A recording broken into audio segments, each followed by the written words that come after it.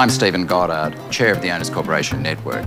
If I could say one thing, before you start renovating your home unit, ask yourself, whose property am I altering and whose permission do I need? In an apartment, altering common property needs the approval of the Owners Corporation before you start.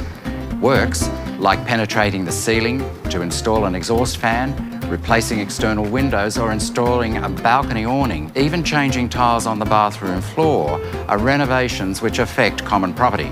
If you don't get approval, you run the risk of a court order to reinstate common property to its original condition. Remember, no matter how much it bothers you to ask others for permission to renovate your living space, you're the one who decided to live inside a new community.